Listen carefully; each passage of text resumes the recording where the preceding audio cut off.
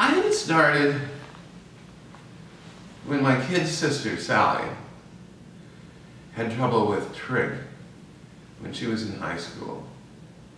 And she came to me with problems. And I helped her, the problems. I didn't do the problems for her, but I nudged her in the right direction. And that gave me a good feeling, you know.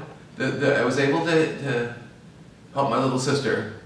And so that feeling continued later on when I was teaching, that if a student came into my office during office hours with a problem, I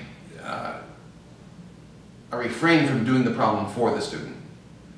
That's not how you learn. Just, you know, watching somebody do something. Well, you can learn a little bit that way, but so same thing there. I kind of nudged the student, giving them little hints and, well, have you thought about this maybe?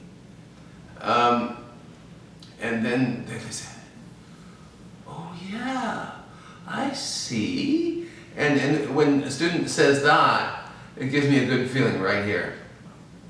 So that really inspired my love of teaching.